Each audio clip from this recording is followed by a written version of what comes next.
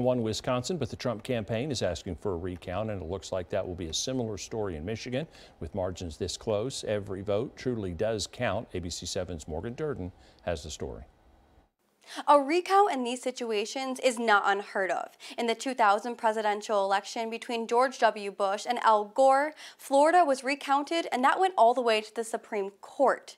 The difference this year is it probably won't be a fight over just one state. Dr. Darrell Lovell of the West Texas A&M Political Science Department says that's to be expected. They're well within their rights to ask for a recount. You know, with margins this small, with 20, 30, 40, 50,000 votes separating the two. This election may not be completely over with for weeks, so if we take a minute and zoom in on Texas, where there was some speculation of a possible Biden win.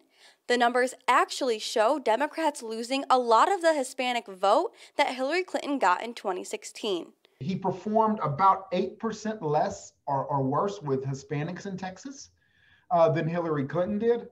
And there were no pickups in either the U.S. congressional delegation here in Texas nor in the Texas House. Neighboring states like Arizona and New Mexico, which have a strong Hispanic demographic, voted blue, but Texas was still a strong red.